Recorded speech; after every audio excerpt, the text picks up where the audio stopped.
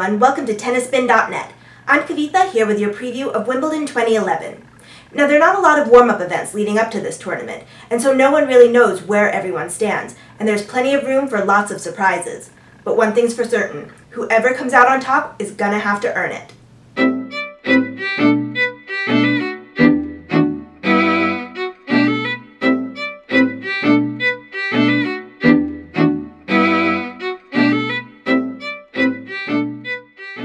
The championships at Wimbledon have always had a regal air about them. But don't let the players' crisp, clean gear fool you. The ones who thrive here are ready to battle. Defending champion Serena Williams is back in all her glory. The four-time winner at the All England Club has only played one tournament since claiming the title last year, but thanks to her prowess in London, she remains a 7th seed. And Rafael Nadal, who hasn't lost a match at Wimbledon since the 2007 final, reiterated his major toughness when he bashed his way to his 6th Roland Garros crown. But with his #1 ranking on the line again, the pressure will be on to outperform. Novak Djokovic is a stone's throw away from that top spot, and could become the first non-Nadal, non-Federer #1 since 2004. He's made the semifinals twice, and might be in a position to jumpstart the streak which ended so abruptly in Paris. And 6-time champion Roger Federer ended his major final drought last month. He lost there, sure, but this is a land in which he's much more comfortable, and I expect he'll make a big push to reclaim the crown. On the women's side, Serena is still certainly a candidate for the title, despite her recent absence. She only got in one win at Eastbourne, but we know she always brings her best to the slams, and so should never be counted out. And Maria Sharapova, who captured her first major here 7 years ago, continues improving her game in 2011. She didn't play a warm-up event, but after a stellar clay court run, she has momentum on her side. But this year's field again opens the door for a couple players out to capture that elusive first major.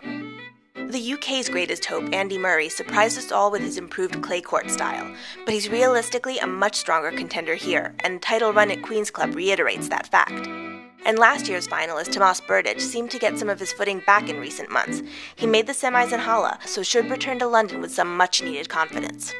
For the ladies, of course the world is watching for Caroline Wozniacki to finally back up that #1 ranking with a slam. She won a tournament in Copenhagen, but hasn't played on grass since last year, so the transition may not be as seamless as she'd hope. And 2010 surprise runner-up Vera Zvonareva got revenge over her vanquisher in Eastbourne. I'd almost written off her chances, but suddenly she's looking more solid than she has in a long time. But these names only scratch the surface of potential title contenders, and when you dig a little further, a couple more spoilers emerge. Daniela Huntakova is playing some of her most consistent tennis these days, making the semis at the last 2 events she's played. And 2009 quarterfinalist Sabine Lisicki is clearly on the comeback trail. A title in Birmingham should give her the confidence to outperform her ranking. For the men, Philip Kohlschreiber downed a couple seeds in Halle to win his first title in more than 3 years, while Ivan Dodig, who had his breakthrough early in the year, proved that he's no one-surface wonder with a finals run in Den Bosch. So my New Year's picks to win the titles certainly have their work cut out for them.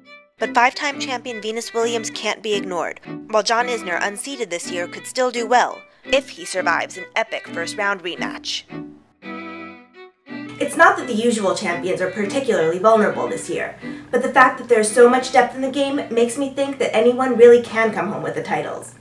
Be sure to check my first-round matches to watch at Wimbledon, and keep clicking on tennisspin.net for full coverage of all the action at the All England Club. Till then, thanks for watching. See you next time.